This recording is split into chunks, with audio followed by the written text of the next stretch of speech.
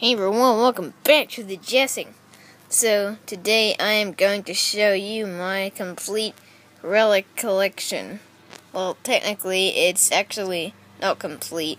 It's excluding all of the trash I have found and all of the money that I've found.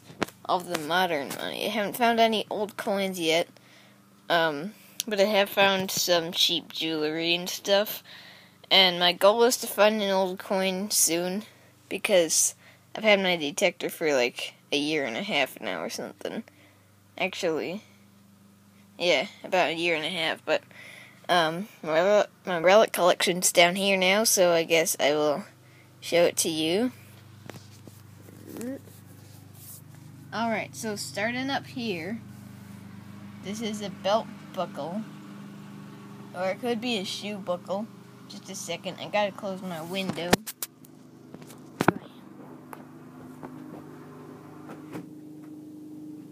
Alright, it should sound better in here. I'm mowing the lawn out there, so yeah. Alright, so this is a belt buckle I found on the farm. It's kind of cool, even though it's rusty. But they're less common to find than finding nails, I think. Alright, over here is my jewelry. Here, just a second, I'll put that there. Well, alright, so here I have a dog earring I found at a park last Saturday. It's pretty cool. I also found this ring there. As you can see, it's kind of bent, but it fits nicely on me, so I like that. Pretty sure it's made of aluminum or something like that. And it has a neat design on it. Alright, then I have a heart necklace thing I found at another playground, at my old school playground. Then here I have a cardinal necklace thing I found under the bleachers at a place. So, then here is like a metal ring thing. I don't think it's a ring someone would wear on their hand. I think it's like, don't know if you could hear me. I was kind of blocking the speaker there.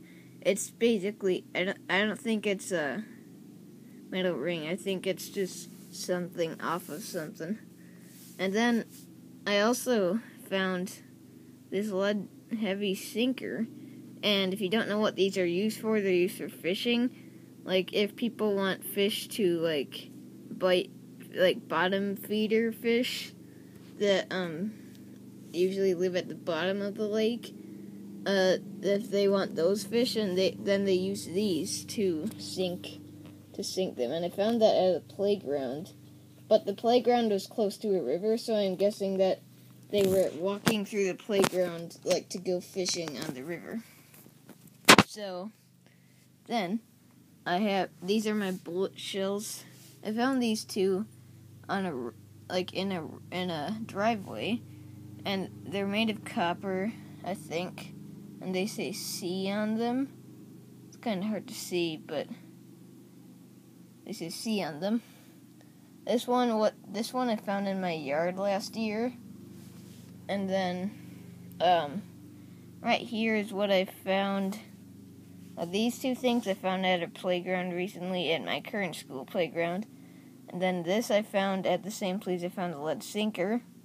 This is a chain piece, just generic. And then this is really cool. I didn't know what it was at first. I thought it was a generic zipper thing. But as you can see, it's actually a tiny penny attached to something. And yeah, so I didn't throw it out because I didn't think it was trash yet. And then here's like a random red thing I just thought was cool. And then here are 3 shiny aluminum chunks. They look like they could be silver, but they're not. At least I don't think they are. Yeah, I found those at a playground at the same place I found the cardinal thing under the bleachers. here's a copper bolt. My dad said it was his at one time, but he just took it off of his like machine, and then it just sunk into the driveway. And then here is all the stuff I found out in one trip to Madison, the state capitol. This is like the first thing I found there. It's a cool key. I thought that was pretty cool. And then I found these two buttons at the same place.